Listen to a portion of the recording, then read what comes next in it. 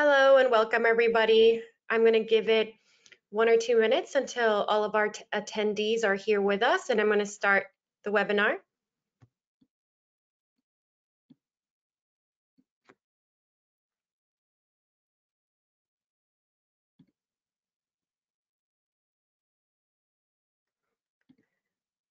Just a few more moments until everybody's in. Thank you all for joining.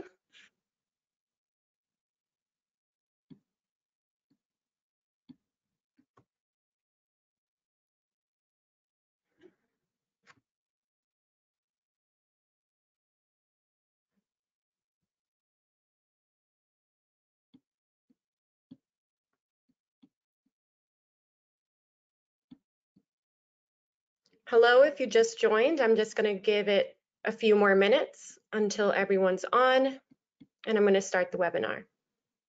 Welcome.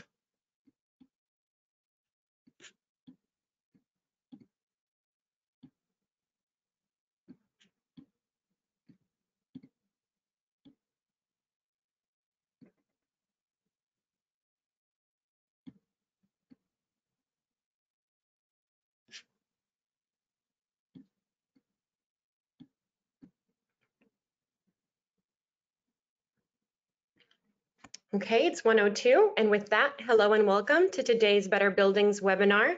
In this series, Better Buildings and DOE laboratory scientists will be providing updates on relevant research and technology, addressing frequently asked questions by buildings operators, identifying opportunities to enhance energy efficiency, and discussing lessons learned from the pandemic to build resiliency.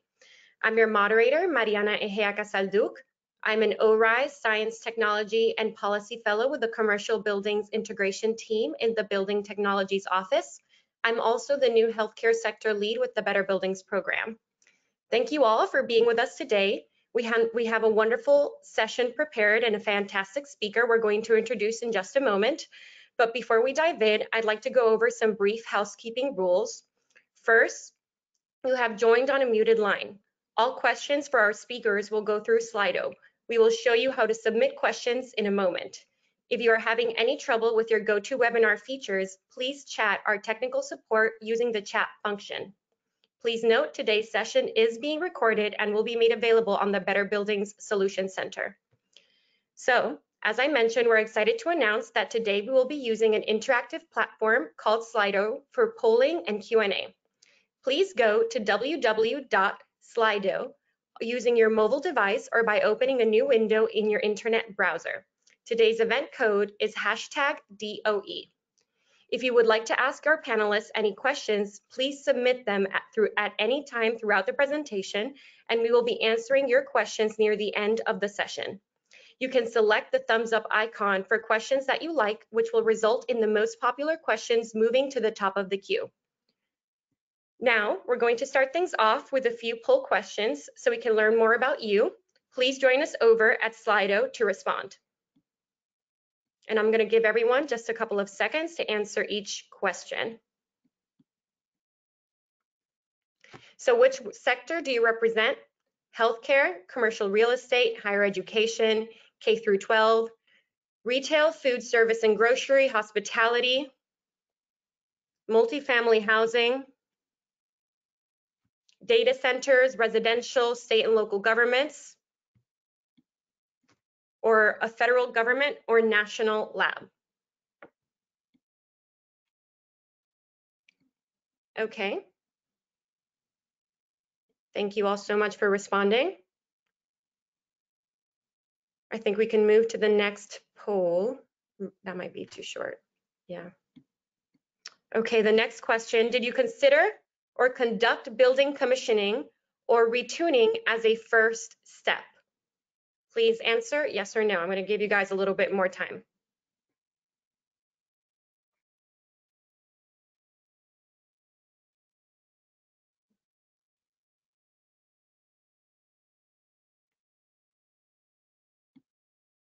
Thank you for responding.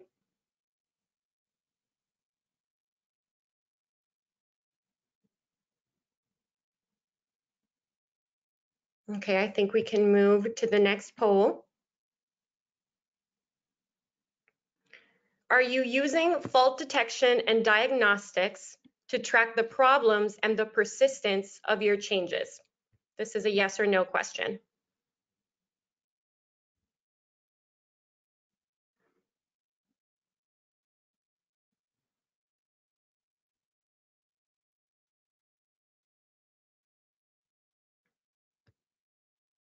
Awesome.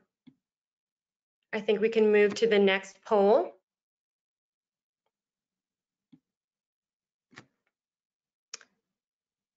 Have you adopted the measures that, now check all of the measures that apply, promote social distancing and face coverings, measures that increase outdoor air ventilation rates, increase filtration using HVAC systems, install additional filtration and ventilation equipment, or other? You can type in an answer for other if you wish to do so.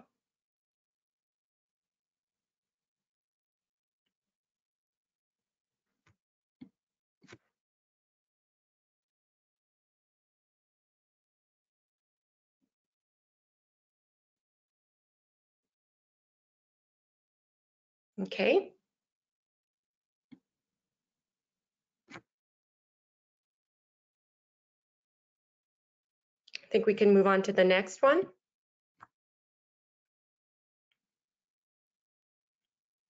What is the greatest challenge to bring occupants back into buildings? Insufficient knowledge and guidance, shifting knowledge and guidance, insufficient trained staff to adjust building operations, the cost to implement indoor air quality measures, or other. And you can type in an answer for other.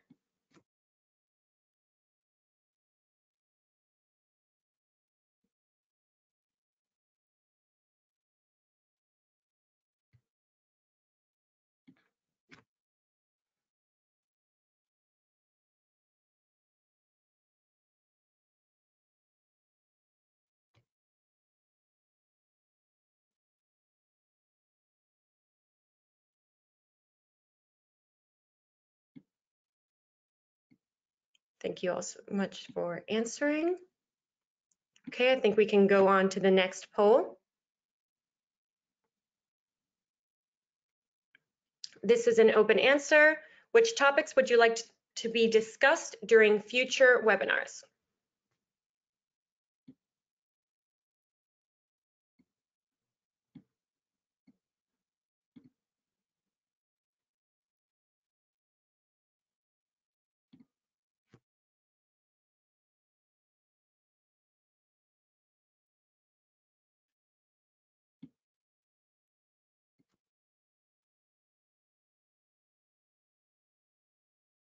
Okay, thank you so much for submitting your answers.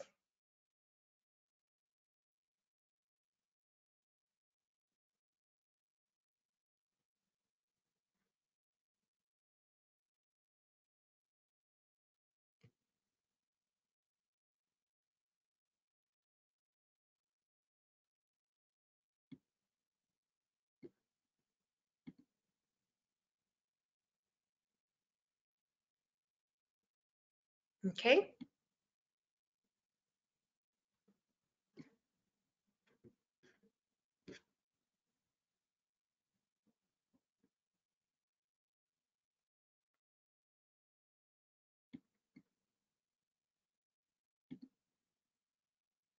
Wonderful. Thank you everyone for answering our polls. With that, let's move into the presentation portion of today's session. I'd like to introduce Marcus Bianchi, Senior Research Engineer at the National Renewable Energy Laboratory. Marcus is going to introduce the Space Conditioning Technology Research Team. Marcus? Yes. Good. Hi. Good morning. Good afternoon. The Space Conditioning Research Team is myself, Michael DeRue, and Greg Shukas. We conduct research supporting Better Buildings, the Better Buildings Alliance, in the National Renewable Energy Laboratory. Next slide, please. We have a resource. I'm going to be really brief. If you want to know more information, if you go to Better Buildings Alliance website, you can find the space conditioning team. But one particular resource that I would like you to know about is the HVAC resource map that is available, and the address is on the screen. And I don't want to take much of your time because I think Professor Bill Bahnfleth will be, will probably use all the time properly. Thank you so much, Mariana. Thanks for being on the line with us today, Marcus. Now I'm going to introduce today's presenter. William Bahnfleth is a professor of architectural engineering at the Pennsylvania State University in University Park, Pennsylvania, where he has been employed since 1994. Previously, he was a senior consultant for CBA Inc. in Cincinnati, Ohio, and a principal investor at the U.S. Army Construction Engineering Research Laboratory in Champaign, Illinois. He holds a BS, MS, and PhD degrees in mechanical engineering from the University of Illinois, where he also earned a Bachelor of Music degree in instrumental performance. He is a registered professional engineer. He is the author or co-author of more than 170 technical papers and articles and 14 books and book chapters. He consults on the design of chilled water thermal storage systems and has been involved in more than 20 projects worldwide. Dr. Bahnfleth is a fellow of ASHRAE, the American Society of Mechanical Engineers, and the International Society for Indoor Air Quality and Climate. He has served ASHRAE in a variety of capacities, including student branch advisor, chapter governor, technical committee, and standing committee chair, and as director at large, vice president, treasurer, and 2000 to 2013 to 2014 society president. As a reminder, please send in questions for our panelists through Slido by going to slido.com and typing in the event code #DOE, and we'll try to get to as many of them as we can at the end.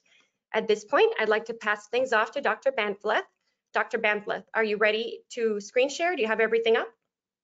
I'm ready to go. Thank you. Floor is yours. Okay, thank you. We're good? Right, well, good morning, afternoon, evening, wherever you may be to everyone. I'm glad to be back to give you an update on the presentation that I made last May. A lot of things have happened in the world of COVID-19 HVAC guidance, and the purpose today is to give you a summary of where we are. So let's briefly, at the beginning, review how all of this got started, and I'll try to do that quickly so we can focus on the current status. If we went back to last March or April, one of the key questions at that time was, is COVID-19 an airborne disease? Is airborne transmission possible? And then you will recall that at that time, WHO and CDC and other public health groups were not very supportive of the idea that this might be an airborne disease. But on the other hand, ASHRAE and REVA both came out early on with statements that we thought there was enough likelihood of airborne transmission that we should take precautions against it. And this is essentially applying what's called the precautionary principle, that if there's a serious plausible threat, then we ought to protect ourselves against it. And the reason for drawing that conclusion at the time was that we had already a number of case studies that suggested very strongly airborne transmission, the Diamond Princess cruise ship incident and the Skagit Valley Washington choir practice, and perhaps most notably the Guangzhou restaurant incident that has been very widely discussed. So this was perhaps the strongest indication of airborne transmission. It was a restaurant where there had been 9 infections from one pre-symptomatic infected person over a period of an hour and a half, and an investigation of the restaurant determined that there was no mechanical ventilation supplied and that the air change rate due to leakage was less than 1 liter per second per person, and there was no close contact observed on video. So the conclusion from this seemed to be that the low ventilation rate had contributed to airborne transmission. There was also an effect from the air circulation patterns caused by the HVAC system. So that was why we answered that question affirmatively. The second question was, the HVAC systems spread COVID-19? And you may remember that ASHRAE published the statements shown here that said that HVAC systems could be protective in terms of dealing with airborne infections, and that it wasn't a good idea to turn them off, as some were suggesting at the time. We were fairly unequivocal about that statement back then. I think we've learned some things about air distribution since then that might make us qualify it a little bit. So if we went back to last May, what one would point to as ASHRAE's guidance for COVID-19 came primarily from the Airborne Infectious Diseases position document, which is now called Infectious Aerosols. It was republished in April of 2020. So this document was generic. It didn't refer specifically to COVID-19, and it wasn't actually written to be a guidance document. And the control measures that were discussed in it were very conservative, and other considerations like energy use and cost were not really covered. So this was guidance at one point, but it should be understood that this has been superseded by task force guidance that's been published since then. So the initial guidance that ASHRAE put out, which was pretty similar to what other similar organizations did, is summarized here. Increase outdoor air flow as much as possible. Disable demand-controlled ventilation systems because they reduce ventilation. Improve filtration to MERV 13 or the highest level that's possible. Operate systems 24/7. Add in-room air cleaners if they're deemed necessary. Add UVGI if that's deemed to be necessary, and bypass energy recovery systems because of concern about reentry, and consider controlling temperature and humidity ranges to reduce viral survival time. I've highlighted a few things in that list that contribute to increased energy use in buildings. So that's where we were. Let's now jump forward to the present and to the current situation. So finally, at the beginning of October, both WHO and the Centers for Disease Control and Prevention acknowledged that there was potential for airborne transmission of COVID-19 in some circumstances, although the position remains that close contact, large droplet transmission is the most common, and they have not yet completely abandoned the notion of intermediate surface or fomite transmission, but both organizations at that time published statements that indicated that in enclosed spaces with prolonged contact and with inadequate ventilation, there could be airborne transmission. So that was a big step forward because it removed a perceived disagreement between organizations that were providing HVAC guidance and these public health authorities. Nevertheless, there's still an ongoing discussion and a lot of clarifications being made. The paper that is shown on this slide was just published within the last week, and we're still trying to address some of the misunderstandings about what airborne or aerosol transmission is that exist between epidemiologists and aerosol scientists and engineers. But for the most part, that argument has been resolved. So one of the things that happened between the issuance of the first ASHRAE guidance in the April-May timeframe and the present was that people actually started using it, and a lot of feedback came in. So this is a summary of, I think, some of the most important comments. One was simply that many in the public were glad to have recommendations from ASHRAE, but there were a lot of questions that indicated some confusion or the need for refinement. Do we have to do all the things that are on this list that I showed you before? What if I can't do some of them? Does that mean that I can't be safe in my building? What is the specific justification for each of the things that have been recommended? Were the recommendations based on cost-benefit analysis, or are you just telling us to do things without concern for what the cost might be? Similar question with respect to energy use. Was energy impact considered. And many have been concerned that these recommendations will somehow become the new standard after the pandemic is over.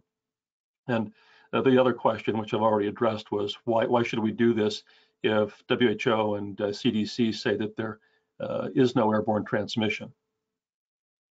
So those help to form some of the later developments of guidance, as did some research. So we did find, thanks to a study done by the University of Oregon, that SARS-CoV-2 virus does penetrate through HVAC systems. This was something that was widely disputed initially, that there wasn't any evidence that the virus made it through. Now here was SARS-CoV-2 virus on particles that had gone through an air handling unit, including a MERV 15 filter. So that is no longer a question. And another question was, is there live virus in the air? And we've had a study published within the last several months that demonstrated that there is active virus in aerosols that can be sampled from indoor spaces. So a lot of the suppositions that went into the initial precautionary principle approach have been confirmed by later developments. And there's more that we could talk about, but not in the time available. So what I'd like to get into is a review of the current status of guidance. And I want to do that by focusing on what ASHRAE is calling its core recommendations. When we started writing guidance, we had 15 teams that were producing guidance for different occupancies, for commercial and residential and healthcare. And they rather quickly accumulated something approaching 400 pages of guidance, and with everyone working on the same task somewhat independently. At the same time, it got to be a little bit confusing. There were some differences across guidance for different types of facilities, and it wasn't so clear to readers of these documents exactly what was being asked. So what we tried to do was to boil things down into a compact set of recommendations that summarized what was in the more detailed guidance. And these were approved by the ASHRAE task force on January 4, and they're now published on the ASHRAE website. So I'm going to go through these for you briefly. They serve an inward-facing purpose, as I noted, to ensure that we're consistent across all of our different pieces of guidance, and the outward-facing purpose is to communicate to the public in a concise way the basics of risk reduction and what the current state of ASHRAE guidance is, because as guidance has changed over time, it's become a problem to identify exactly what is being recommended now. So the first core recommendation is not even related to HVAC, it's follow public health guidance. Distancing and use of masks indoors is highly important, and particularly use of masks. We need distancing because COVID-19 is transmitted by multiple modes, and we need masks to help inhibit close range transmission. But very importantly, they also reduce the amount of aerosol emission. So if everyone is wearing masks and there happen to be infected people in a space, they're going to put less viral aerosol into the air, and the mask that others are wearing will somewhat reduce the amount that they inhale, which is as important and as effective as some of the most stringent HVAC control measures. So that's the starting point. Mask use is very important. The second point has to do with ventilation, filtration, and air cleaning, and this may be the one of central interest for most. We initially had this as much as possible outdoor air recommendation that many were making, and after looking at all of the considerations that go into developing a package of controls, it was decided that we should instead be recommending that at least minimum outdoor air per code or applicable standard be provided. So meet your minimum code or meet ASHRAE standard 62.1, whatever it is.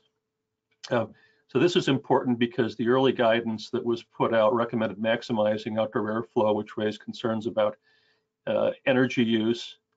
And as we thought about other controls that were available, the task force came to the point of view that other controls could be as effective and have lower energy impact than increasing outdoor airflow. And we need to have minimum ventilation because this is providing air quality control for other contaminants. But it's important to note that minimum outdoor air does not guarantee good protection from airborne infection. We're simply saying that you don't need to exceed that, but you should be at least at that level. With respect to filtration, the core recommendation is to use combinations of filters and air cleaners that achieve MERV 13 or better performance for recirculated air. So this addresses the issue that, first of all, minimum standard filters, MERV 6 or 8, are not effective for infectious aerosol particles. The small particles are not well controlled by those filters. And it also addresses the concern that HEPA filters might be necessary. They aren't, in our opinion, and they're also a difficult and expensive retrofit. So MERV 13 is recommended because it has good efficiency for respiratory aerosols without being an impossible retrofit for a lot of air handling units. And by noting that combinations of filters and air cleaners could be used to achieve that level of performance, opens the door for a way to comply, even if it's found that a straight MERV 13 filter change out isn't possible. So if you have 2 stages of filtration, it's possible to do it with somewhat lower efficiency filters, or air cleaners could be used to supplement the performance of a particulate filter. The reason that MERV 13 filters are recommended is emphasized in this figure. It shows on the left the distribution of respiratory droplet sizes, and overlaid on it the 3 size ranges for particles in which MERV rated filters are rated. And you can see from the table on the right that a MERV 8 filter has no minimum requirement for 0.3 to 1 micron particles and only 20% for 1 to 3 micron particles.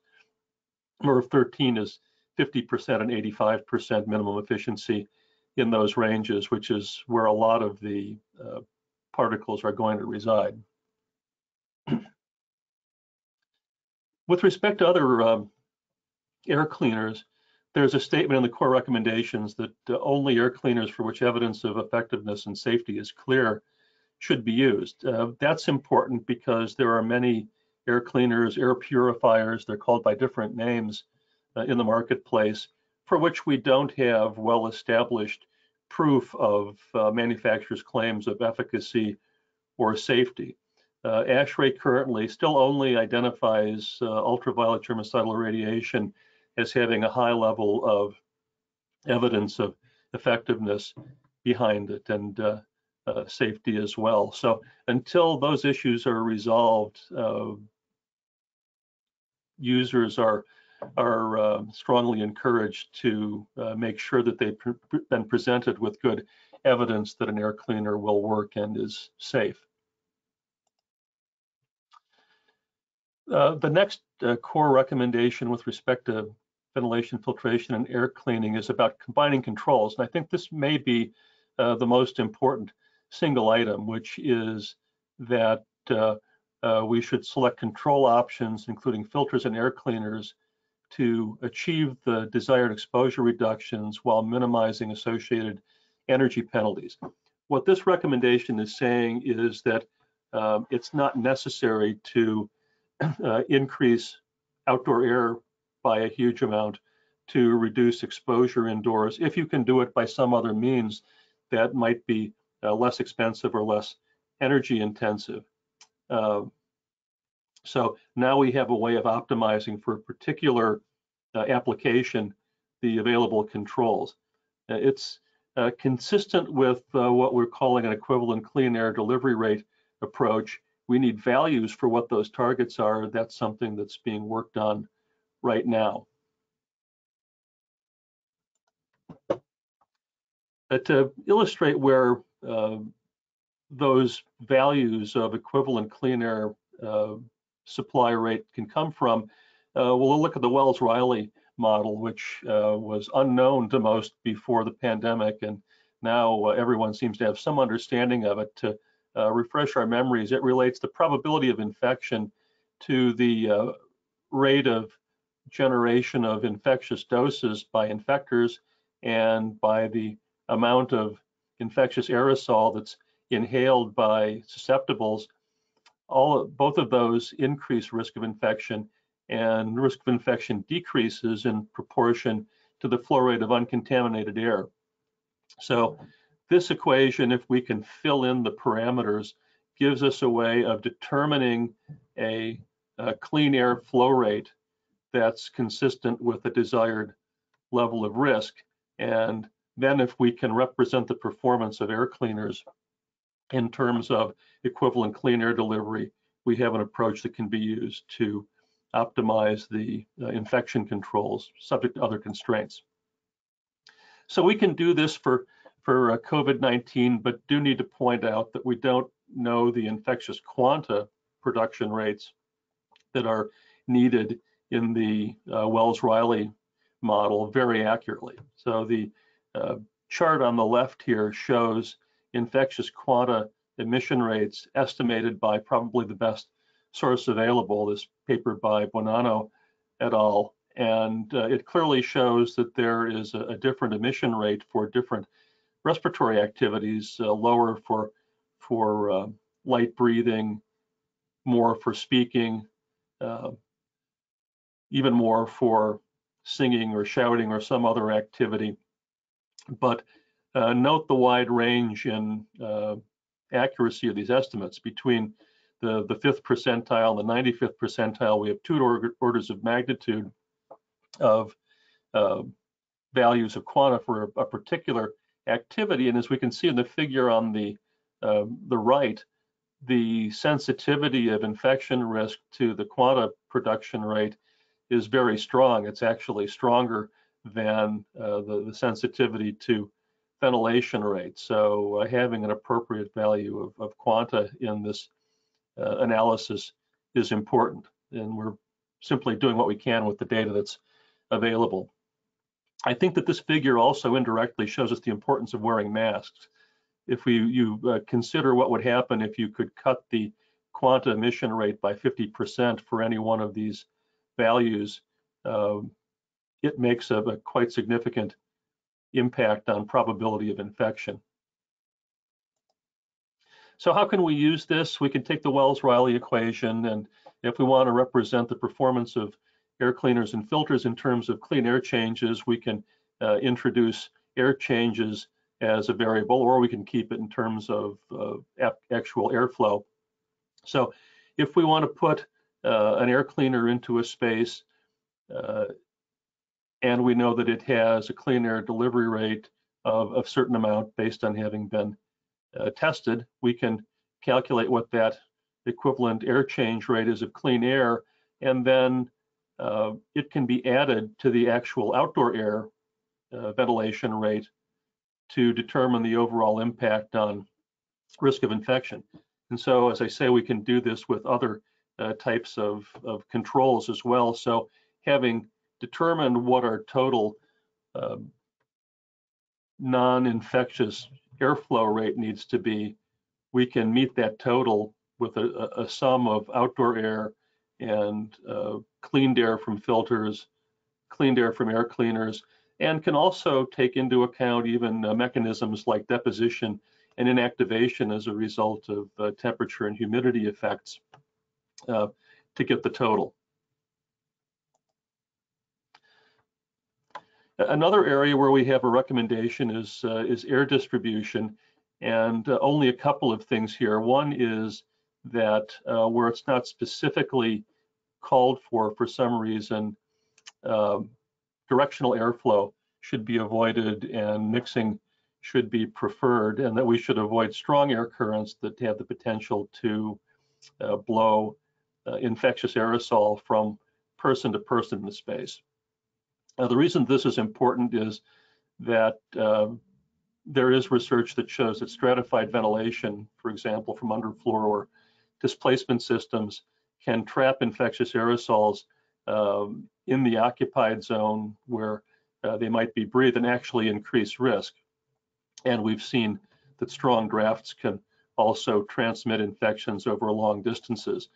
Here's some evidence of that. A recent case study that was published is from investigation of an incident in a restaurant in Korea. There was an infected person who was dining there, and 3 people were infected while that person was in the restaurant. The dining companion, which is not surprising, but interestingly, 2 others who were something like 6 to 8 meters away. And it was found by looking at cell phone records that one of them was only in the space 5 minutes with the infected person. The other one was there 20 minutes. And the mode of infection seems to be long-range droplet caused by airflows from the VRF system. So we had 2 VRF cassettes here putting out pretty high airflows, and along this axis from the infector to the susceptibles who became infected, there was an air velocity of as high as 1.2 meters per second, which is 5 to 10 times higher than what you would expect in an overhead mixing ventilated space, the way they're typically designed. And in the figure on the right, we can see this problem of stratification in a displacement ventilation situation. This comes from an article in the ASHRAE journal from a few years ago that looked at healthcare applications of displacement ventilation. There's also a recommendation with respect to humidity and temperature. We've seen good evidence in research done by the Department of Homeland Security that SARS-CoV-2 virus is sensitive to both temperature and humidity, that higher temperature and higher humidity to a point both seem to reduce the lifetime of active virus substantially. And so that's documented, but the recommendation that ASHRAE has put forward is to maintain temperature and humidity design set points. REVA has put it a little more bluntly to say that temperature and humidity have no effect on infection risk. That may be an exaggeration, but we believe that we need to look at the total risk of infection, and although inactivation has some effect on reducing the risk of infection, if we consider the total of deposition and ventilation and filtration together with the impact on lifetime of viruses, it may not be as significant as thought, and that's indicated by this influenza data produced by Lindsay Marr at Virginia Tech, where we have quite large variation in inactivation rate as humidity varies, but not such a large difference in the overall inactivation rate. So the reasons we believe this is the right recommendation is that the effect of humidity doesn't seem to be as significant as other controls, and when you add to that the fact that it can be costly and potentially risky to humidify some buildings that don't have it, it seems like a strong recommendation to humidify is not justified. There are also some recommendations that relate to what we've called HVAC system operation. The first is to maintain the equivalent clean air supply, ventilation plus filtration plus air cleaners that are required for design occupancy when anyone is present in a space served by the system. So this says that when people are there, we should provide full protection, but obviously does not indicate that it's necessary to do that when someone isn't there. So this is the recommendation that implicitly discourages the use of demand-controlled ventilation, but it also underscores the importance of ventilating whenever someone's in the building. We can't simply call occupied hours when the normal workforce goes home. It has to cover when maintenance and janitorial staff are in the building as well. There's also a recommendation on flushing of spaces between occupancy periods. Originally, this was the 24/7 operating recommendation. We're going to flush the building continuously, and we changed that to 2 hours before and after occupancy at some point. But now, consistent with this notion that we can take credit for filtration and air cleaning, and also by establishing a goal of 95% reduction by engineering controls, we can greatly reduce the amount of time that system needs to operate in order to clear a space. So this is important because we may need to clear residual contamination between occupancies. A good example of that would be class changeovers at a school or a university. We want to make it clear that you don't need to operate systems all of the time, so it's important for that reason as well. And the recommendation for 3 air changes is based on the behavior of a well-mixed space, for which 3 air changes will reduce an initial concentration by 95%. If you want to go to 99% clearance, then that takes 5 air changes. But we're neglecting other mechanisms here, so this seems to be a good level of reduction prior to reoccupancy. I mentioned earlier the initial recommendation to turn off energy recovery wheels because of potential reentry. So the core recommendation at this point is that that sort of device should be evaluated to determine whether it can be operated, because after studying the risk further, it became clear that there were many energy recovery wheels for which operation was perfectly safe, and the important thing is to identify ones that have issues that have to do with the pressure relationships based on how the fans are installed in the system, so that they can either be disabled or remediated so they can be operated. And this, again, is a measure that will allow us to continue saving as much energy as possible in systems, even while we're putting in controls to reduce infection risk. The reentry through energy recovery wheels is not the only concern. We have reentry from other sources as well, and there have been 2 pretty recent studies that have identified this as a problem. One is from a Korean hotel, not a hotel, but an apartment building, multifamily residence, in which it appears that infections were transmitted through plumbing, much like the MY Gardens case for the original SARS outbreak in Hong Kong. So here we had a number of individuals who were infected in this apartment building. There was no evidence that there was any kind of close contact or fomite transmission, and all of the infected individuals were on the same plumbing stack. So it was just as in the MY Gardens case, a matter of someone using a toilet who was infected. There was fecal shedding of active virus, produced an aerosol in the plumbing stack, and because there were traps that were dry in other apartments, then air from the vent stack could re-enter those apartments and cause infections. And we've also seen in a more recent case study that was published, again, vertically aligned infections in an apartment building. But in this case, all of the apartments were connected to natural ventilation shafts that tied into the bathrooms. And because of stack effect, and this being a naturally ventilated building, air could flow not only into those shafts, which were not being mechanically depressurized, but it could flow out as well. So there were a number of infections up and down this shaft, presumably for that reason.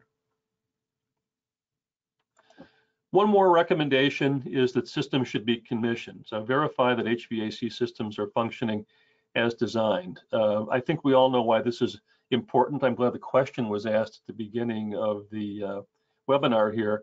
Many systems are poorly maintained, and by many that means really a lot. The graphic on the right-hand side comes from the GAO report on U.S. schools that was published last year. They found that 41% of U.S. school districts had 50% or more of their HVAC systems that needed repair or replacement.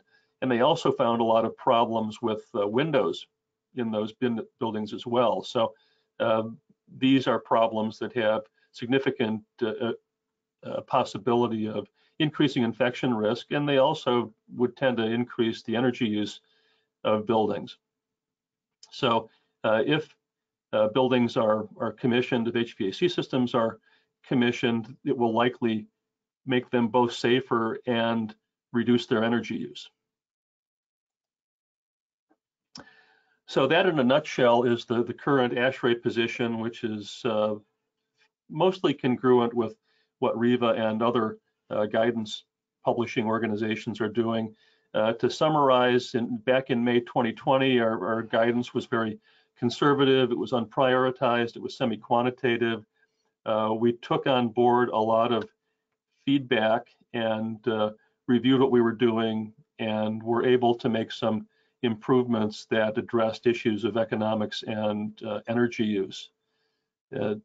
This all centers around using quantitative risk models. That's a developing methodology, but it seems to be the way we need to go. So we now have guidance that's more flexible, less conservative, but still focuses on risk reduction.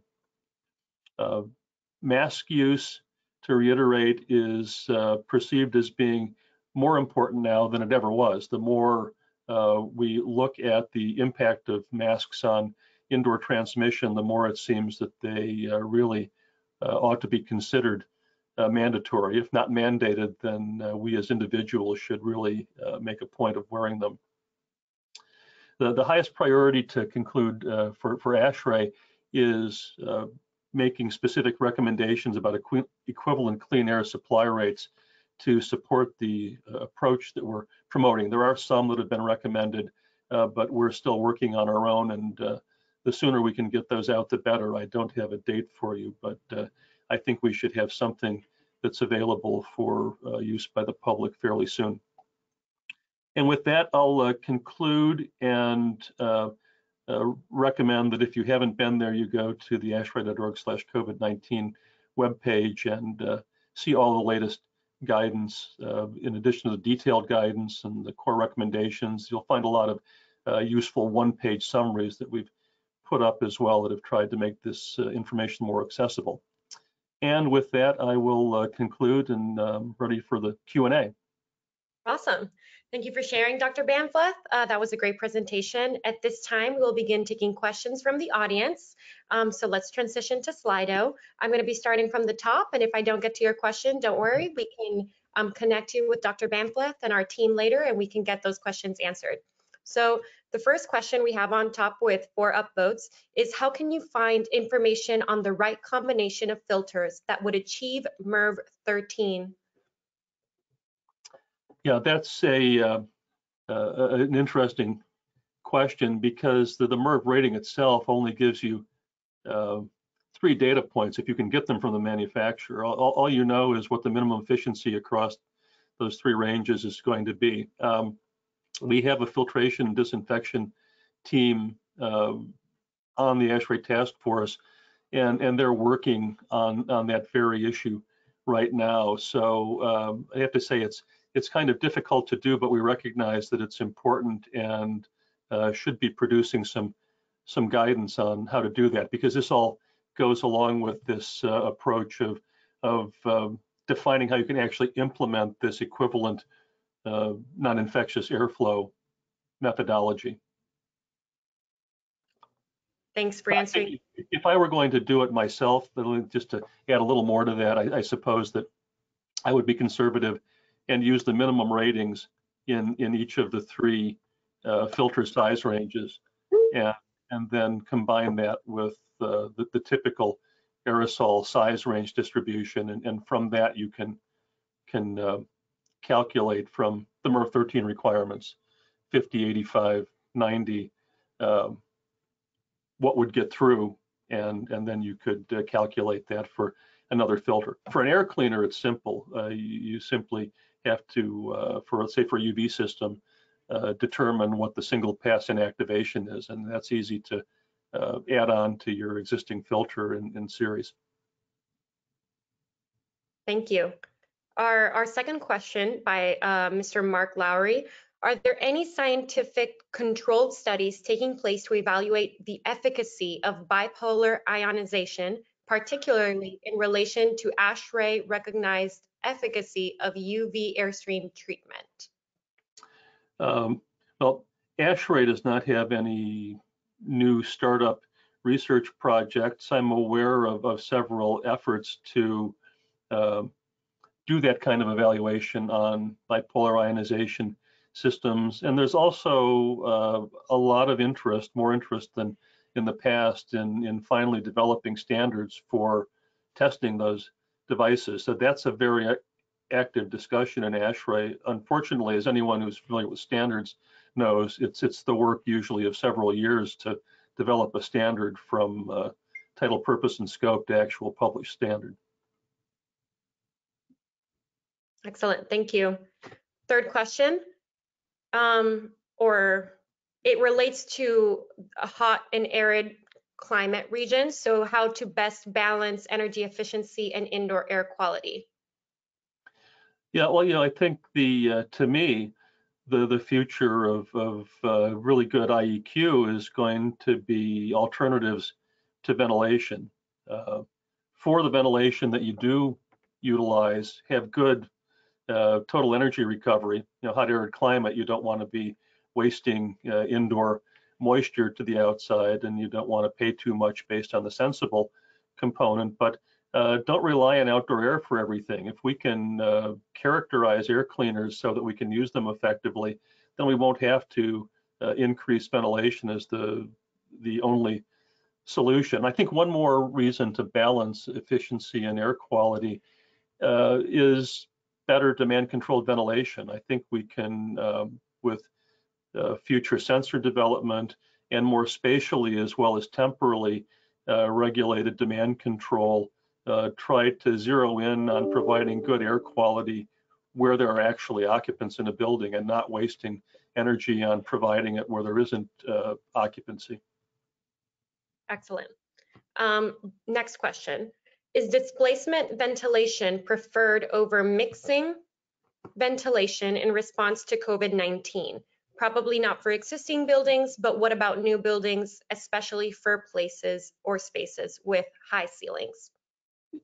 Yeah, I think that there are a lot of air distribution issues that need to be looked at. But to go back to the slide that I showed earlier, in a space with, say, normal ceiling height, the effect of displacement versus mixing has been studied, and they found that there was a lot of potential with displacement to create high concentrations of trapped exhaled aerosol, because when the contaminant's coming from exhalation, it escapes the thermal plume of the person, doesn't get carried upward like other contaminants do, and it could just hang in the air. That's a really interesting article to read if you haven't seen it. But I think tall spaces and pushing contaminants up out of occupied zone is a good thing to do. Whether that takes stratification in the occupied region is maybe a different issue. But, we have a team that's working on that right now, as we recognize that that's an important unanswered question. Excellent. I think I have time for 2 more questions. Next one, I'm wondering if the presenter could elaborate on the types of controls that could be instituted to reduce energy use through mechanical ventilation. Thank you. Sure. Well, you have to think very broadly, if we have just to say a VAV system, an all air system, obviously the place to start is with good air-to-air energy recovery on the outdoor air intake. But you could go from, in many climates, from a VAV system to a dedicated outdoor air system, and you could bring in the same amount of outdoor air, and you wouldn't have to take a penalty for having a multiple space system, and you could deliver the designed ventilation all the time. Those systems in climates where economizer operation doesn't dominate can operate at a lot lower level of energy use. And the other factor I already mentioned is demand controlled ventilation. We could use that more effectively to provide higher levels of air quality when there is occupancy and save more energy when there isn't. Excellent. Just last question. What is the anticipated relationship between CO2 and ventilation effectiveness?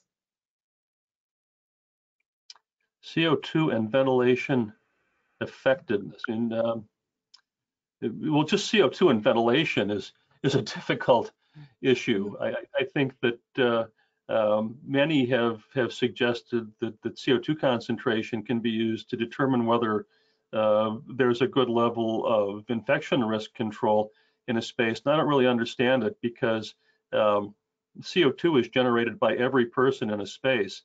And you could have 100 people in a space and one's infected, and you'll have one value of CO2 concentration there.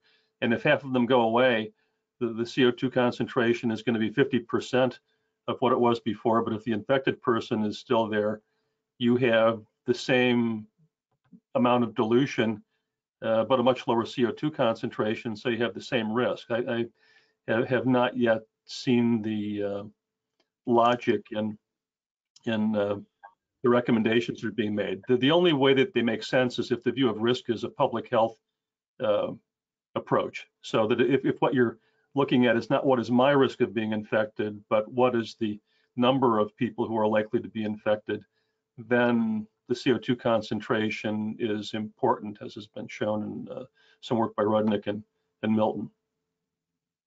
Excellent. Thank you so much, Dr. Bahnfleth. And I'm afraid that's all we have time for today in terms of Q&A.